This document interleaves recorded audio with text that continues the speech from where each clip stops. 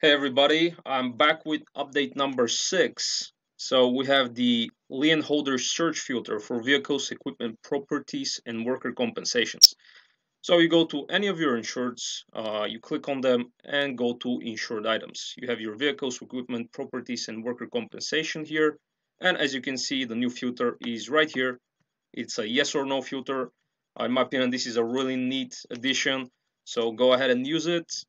And let's squeeze in update number 7, agency overview front page. We no longer display the cents in the amounts.